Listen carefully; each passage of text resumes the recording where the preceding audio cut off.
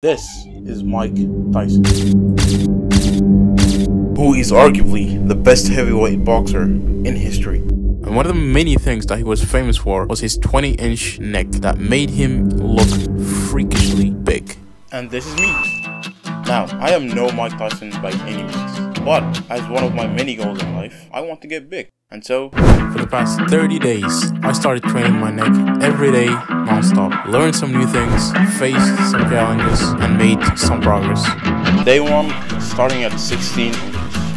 Now the question you might want to ask, why should you train your neck? 2 words, aesthetics and injury prevention. Okay, that was more than 2 words, but you get my point. The bigger your neck is, the more aesthetic and bigger you will look. Let me explain.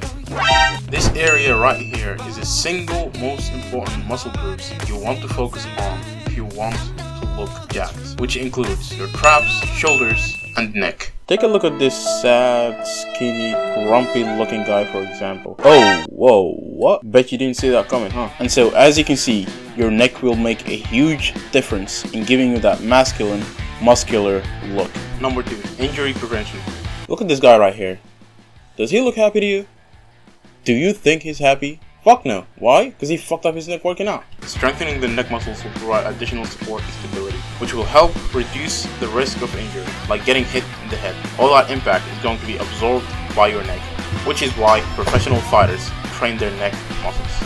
So yeah, it is true. Training your neck helps you take a punch a lot better. And so with all that yapping said, first I started studying and asked myself, how could I approach this? And came up with a solid plan-ish. Number 1, I would start with 2 warm-up sets. I would do seated neck raises, 2 sets of 50, and these, I don't know what you call them, neck turns or something. I would also do 2 sets of 50, and then I would start my real workout by doing laying neck raises, 4 sets of 40, reverse laying neck raises, 4 sets of 40, and the more I progress, the more I add more intensive exercises. Day 1, started very light. No, I did not. I started strong because I was very excited and started doing laying neck raises with weights, and after that I used the neck harness, slammed the plate in there and went in hard. The first 5 days, I started very light, warming up and with no weights. For the next 10 days, I trained relatively lightweight, focused more on having good form and doing a lot of reps. Day 15, I discovered the holy grail of neck exercises, neck bridges. I started doing neck bridges and they were my favorite thing in the whole world. In fact, I loved them so much, I started doing them home, at the gym, late night at a random park. Life was great. And then I just stopped for a while because of the pain. Day 20 to day 25. No more neck bridges and a lot of neck raises. Day 29 to 30. Back to doing neck bridges and plenty of neck raises. And the neck harness. 16.5 inches.